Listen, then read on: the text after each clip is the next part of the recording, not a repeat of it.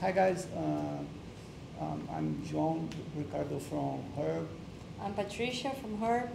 and I'm the co-founder and CEO, unfortunately, because I wish go to another fun areas, but we found Herb like 13 years ago, and we are by far the best and the biggest OTA in Latin America.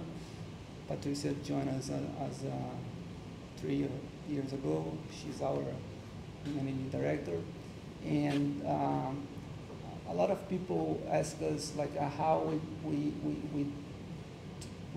can negotiate with such amazing prices. Okay, so basically I'll say I'll talk for 30 seconds about her. Mostly of our employees are technical guys. I mean, even visual or engineering or statistical or whatever, like a number guys. Our core, I can tell, is not travel. So if you ask me, I don't understand a lot about travel, but at the end of the day, we deal with numbers. Okay, so when I started Herb in 2011, a lot of people ask, okay, you guys is gonna start a company that already have Booking.com, which was one of the best return on S&P 500 on the last 10 years, and they are amazing. They are doing very, very well. But we saw opportunity that the travel industry use a lot of old technology. So make compare with financial market is like 15 years ago, people with papers, and now we see high frequency trading, Russians, and Citadel, which is one of the biggest funds that nobody knows, doing like microseconds to make billions. And in the travel industry, is not so different. So I'm gonna try to explain our magic. And a lot of people ask, okay, but you guys open your model, you guys open how you guys operate. Yeah, we open because if somebody do better than us, like it's gonna be a challenge for ourselves to improve better. So the company already have 13 years, and let's say that we cracked the code on the last 6 years. You wanna complement with something? No, No? so far so good. Okay, so as you can see, I hope you can see, that's today the prices that we got compared with our machine learning forecast in the low end forecast. So that's the airport code, and you see minus 29, minus 40, minus 36, minus 21, minus 21, minus whatever. In average, like 30 to 32, sometimes 36%. And you should be asking, okay, that's the minimum in a intraday price. And you guys sent to the United States last year alone 1 million passengers. Of course, we can't take advantage of the, let's say, the minimum price in 100% of our passengers, but in the financial market, when we buy a call, you just have one line of volatility. Okay, so in our case, our team built a very, let's say, robust data lake internally. Again, like I have hundreds of engineers here. I mean, high-end engineering, machine learning guys. Those ones that you see on movies. Those ones that you see that predict things that are kind of difficult. And we have a kind of a high-frequency trading robot. And every time that a price, and the volatility is very big, but we have like more than 6 7 or 8 lines of kind of volatility. Just to complement here, imagine that each airline company is a line of volatility. So if we're talking about United States alone, we have a couple hundred, a couple dozens airlines, different airlines that we can target the price, and each one will have a minimum price. So when we use one, we have another and another and another, and we operate globally. So when we are talking globally, we have hundreds of companies that allow us to get hundreds of minimum prices every day. Yeah, perfect, Faj. It's the same Nascimento Lab called optionality. So we take advantage of the volatility. So why I show you guys the macro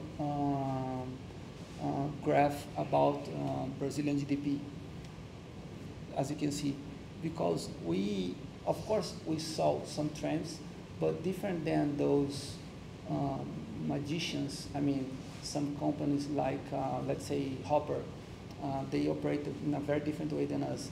They pretend to predict the price based on the past. So they have 30 years of data, and they pretend to predict the price based on that. And I'm a kind of okay in math, and that's for me is yes. You can't pretend something looking for the past 30 years. And we can see as we talk nowcast, the forecast weather of Google, out of which have 100% of accuracy, only looking for 20 minutes on the past. So different than those, let's say, magicians that they should be on the financial market. I don't know why they aren't. We do different. What we do is, that's a real-time flights.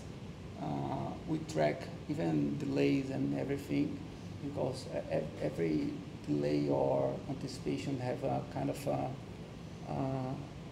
impact on the model. But basically, every single line, but that's a small spread, okay? But every single line that go under 100 is a call option that make us make money. So if you have just one line, and depending on the spread, we have, let's say, X chance. If we have like 10 lines, we have not 10X change because it's not symmetric, but we have a lot more of chance. So as we talk, that's the fluctuation. Fluctuation of some price. So we take advantage on that. So every time a line pass here, we have robots that take advantage on that and just issue the passenger. And why only us doing that? For two reasons, literally. One, purpose. We're born, and I try my best to keep loyal to our purpose, to make people travel, all right? So if we can make money and still making people travel, that's the best scenario possible. We make, again, 1 million people go to the United States, out of which 80% don't even have passport before. And two, because we born as a technology mindset. And the first time I saw a GTS in my front was a kind of a joke. It's the same I see Atari right now in 2023. And we developed that for years. That's not the best thing for the, let's say, airlines, but not our clients is not the airline. Our clients is the passenger, and that's how we operate. We are very open to that, And we challenge, like we have hackathons all around, and we challenge like to any engineering that is eager to try to do something better, like they can work with us. And as more efficient we are, we're gonna charge less, less, and less.